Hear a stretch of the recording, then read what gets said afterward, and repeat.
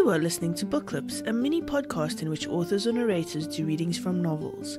Check out the show notes for the synopsis and buy links for this book. This is Annette Mori, and I'm going to be doing a reading from my book, Locked Inside, which I was honored to receive a Goldie for. So I'm going to start with the first chapter and see how much time that takes, and then I might skip to the third chapter. I won't set anything up. I'll just start reading, and hopefully you'll understand. Fall of 2008. Awareness came slowly to me as the blanket of fog smothering intelligence rolled back. I imagined an intricate spider web in my head, tangled with fine silk strands. Wonder Woman was slicing through them like an adventurer hacking through a jungle.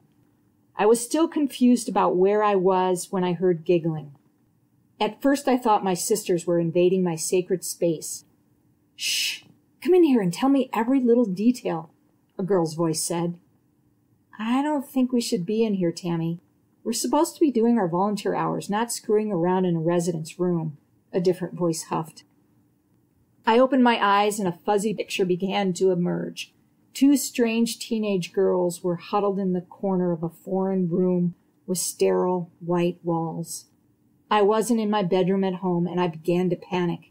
It's probably hard for people to truly appreciate the terror that I experienced at this particular moment in my life.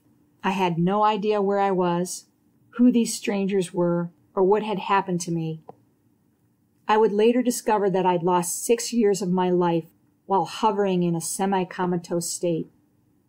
They never did figure out the origin of the illness or why I went into a coma, and by the time I showed any awareness, 6 years had passed, and my family had accepted the original prognosis that I would never recover. The tall, skinny one with red hair shrugged. "Don't be such a tight ass, Carly." She pointed in my direction and giggled. "She'll never tell." "That's just mean." "What? She's a vegetable." "But right now she's kind of creeping me out." "Look, her eyes are open. It's almost like she's listening to every word we say," the redhead blurted out. The other one looked at me and frowned. "I think we're upsetting her. She's breathing really heavy now, and I think she can hear us. Something is wrong. She looks terrified." I was trying to move my head, my arms, my legs, anything, but none of my body parts would cooperate with me. I felt my breathing quicken, and I desperately wanted to communicate with them. I wanted to know where I was and why I couldn't talk or move. "She does look kind of agitated, Carly. Maybe we should get your mom." They left the room and I tried to move my head. I managed to move it a couple of inches as I took in my surroundings. I was able to shift my eyes from side to side as I noticed a TV mounted high on the wall in the center of the room and a single bed with a simple nightstand on my right. It looked like a typical hospital room, but I wasn't positive. In my mind, I was still 10 years old, and my parents were nowhere to be found. I wanted my mom. I wanted reassurance that everything would be okay. I heard the click, click, click of heels on the linoleum floor and watched as an attractive dark-haired woman entered the room. She had a stethoscope draped around her neck, and one of the teenagers followed her into the room. They had similar features, and I wondered if she was the mom the redhead referred to earlier. "I'm sorry, Mom. Tammy dragged me in here. I didn't mean to upset the patient, but she looked like she was trying to say something." "Her breathing got kind of fast, like she was having a panic attack or something," the young woman confessed. "Well, that answered that mystery for me. The beautiful girl must have been the one the redhead Tammy called Carly."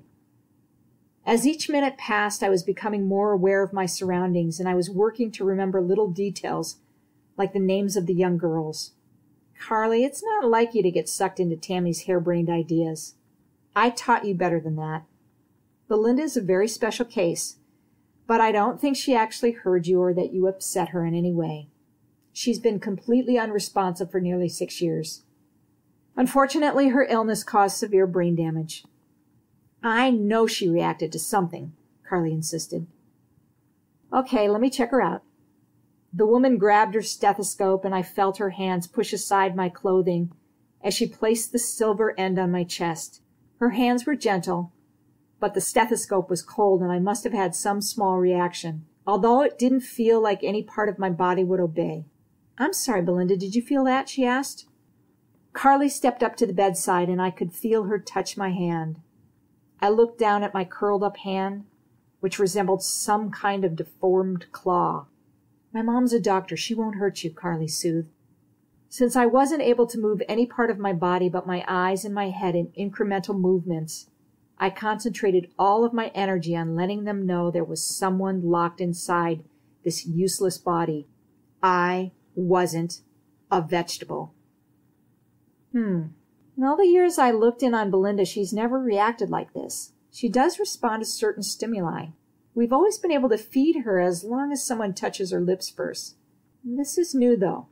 Her heart rate does appear to be elevated, and there is definite movement in her eyes.